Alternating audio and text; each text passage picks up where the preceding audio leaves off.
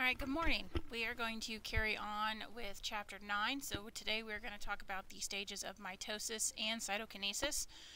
So we talked briefly about the definition of chromosomes, which you already wrote down, so you don't necessarily need to write it again.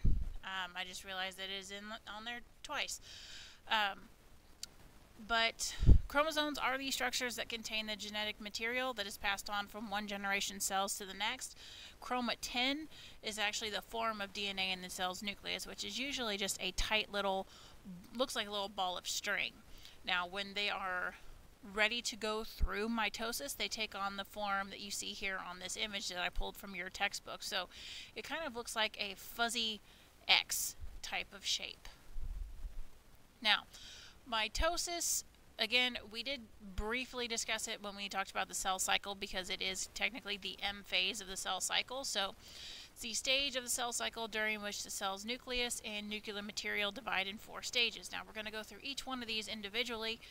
In class, we usually go through these and we draw diagrams in the notes that are color-coded.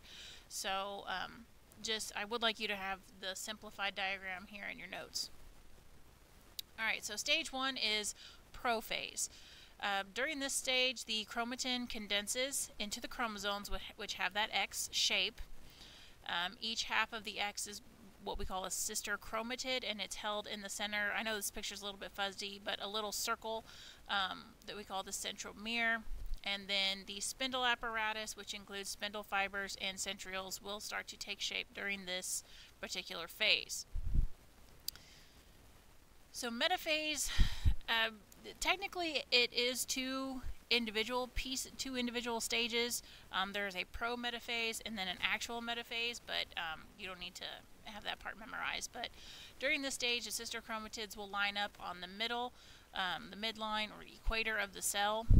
So the actual getting them to that midline and then being sure that they are attached to the spindles, which is what these are out here, is actually a 2-part stage. So this would technically be pro-metaphase, and then this would be metaphase. So easiest one to spot because everything is, like I said, lined up in the middle.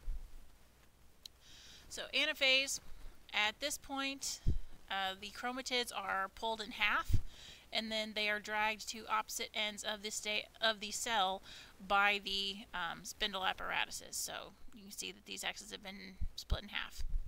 Again, this is an easier cell to spot in the scheme of things. All right, this image has is talking about both telophase, and it's got the picture of cytokinesis on there. But this is the last stage of mitosis, where the nuclear membrane starts to reform around the 2 sets of chromosomes, and then it begins to pinch off. Now, the pinching off is actually what we call cytokinesis. It's not technically part of mitosis, but it is what happens right after. And if you actually look at the term cytokinesis, it's broken down and actually means split in half.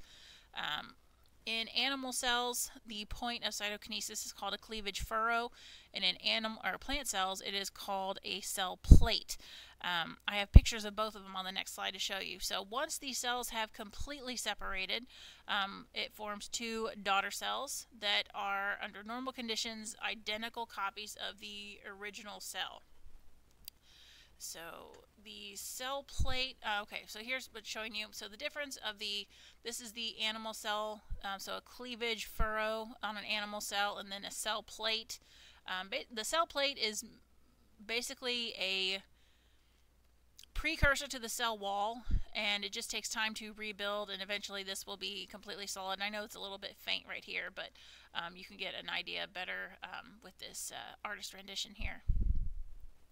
So what I would like for you to do is to have a mitosis diagram in your notes. Now you can draw the simplified images from what we just went through, or you can just find a decent diagram on a Google search. There will be an assignment today, so if you have any questions about any of this, please let me know.